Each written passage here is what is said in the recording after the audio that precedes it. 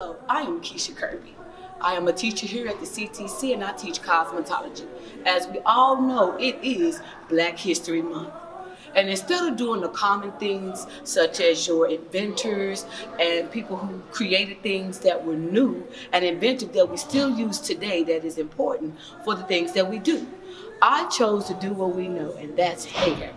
The braids are very artsy, they're very creative. You got girls with long braids all the way to the floor, short, dreads, locks, all types of styles that we wear for protective styles. We wear them because that's just what looks good. That's the style, that's the fad. It has even exploded so much to now it's in every color in the rainbow and some. How I know?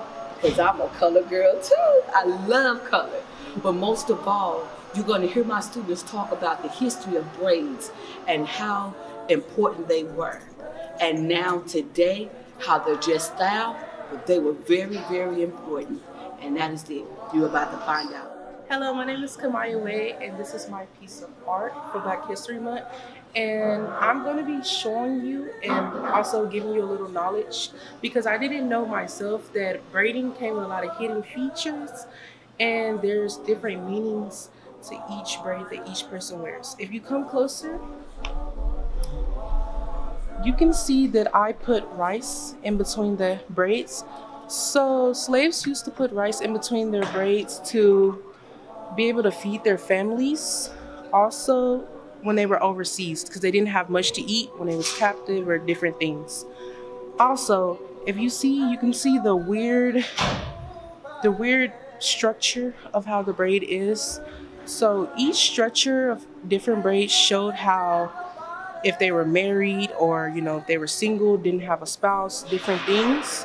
And they also had different designs, which also shows that they also wear their braids around their neck because it gave them a little jewelry, a little taste, different things. Hi, I'm Drinsa. I'm Akaya. I'm Marisol. And today we're going to be talking about the history of braids and cornrows for Black history.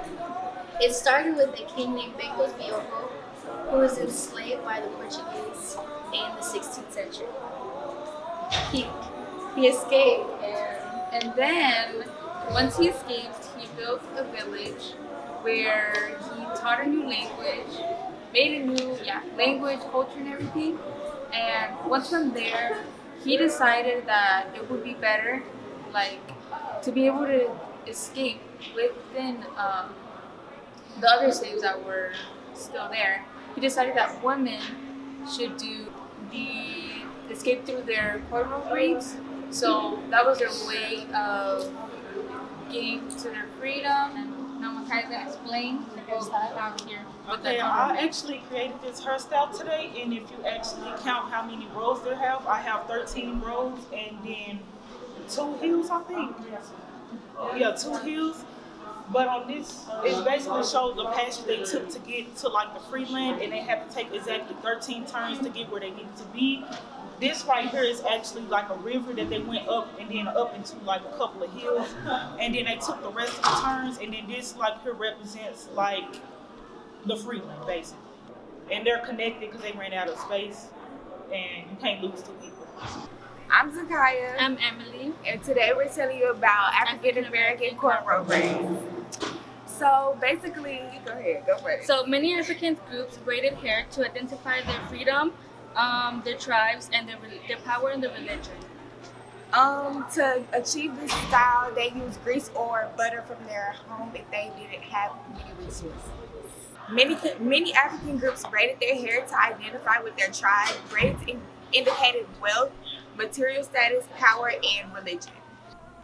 Hi, my name's Amelia. My name is Brianna. And we're going to be talking about the zigzag cornrows that they used back in the day to help communicate with each other.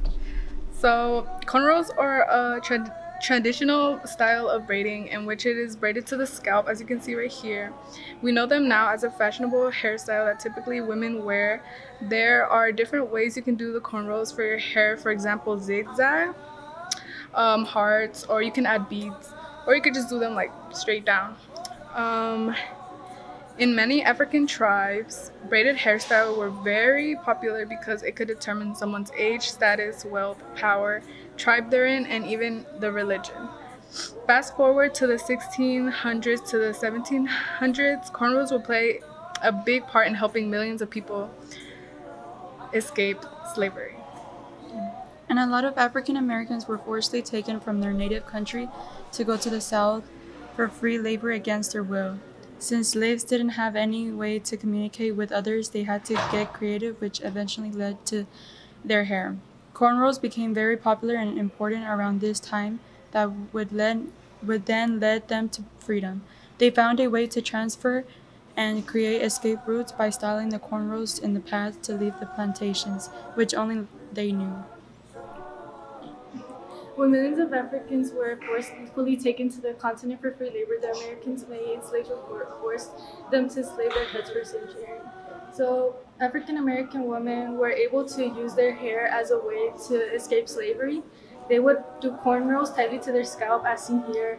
The scalp was kind of representing the cornfields, and they would communicate in a way through their hair since they couldn't communicate, obviously getting out of slavery to other people because they would get in a lot of trouble. So they used their hair in a way to signify the fields and try to get away from it. Hey, I'm Elena. And I'm Jennifer. Today we're going to be talking about the Fulani tribe braids. The Fulani tribe braids are originated in 3500 BC from the people in West Africa and the Sahel region. The hair is sometimes decorated with shells, beads, wooden and metal accents. The Fulani braids are distinguished from other braids by the braid in the middle and the long braids on the side. The beads can show someone if they're married, their religion, or their wealth or social status. My name is Anthony and I'm going to be talking about the tribes of Kenya. And this is jewelry worn by women and men.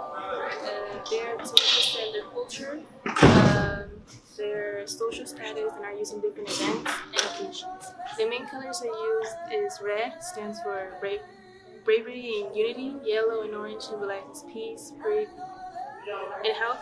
And blue represents the energy of the sky. Green symbolizes health and land. Black represents the people and the struggles they must endure.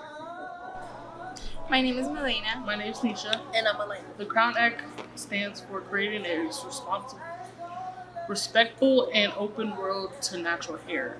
In 2019, DASA was demanded to add protection against students wearing protective hairstyles without being discriminated. This began in 2012. DASA was intended to improve the culture of schools to create safe space learning without discrimination or bullying. This has forced schools to take the steps needed to eliminate the hostile environment. Since then, schools have given positive outcomes and good academic performances. Because research shows girls of color are more likely to get disciplined in school because of their hair, the Crown Act has been a beneficial change. This helps girls of color to express themselves and a way to better the classrooms or school's campus. Did you guys know, as big as Texas is, the Crown Law was only passed in Austin, Texas and Harris County. And if you notice the headpiece that I'm wearing today, it is from Kenya.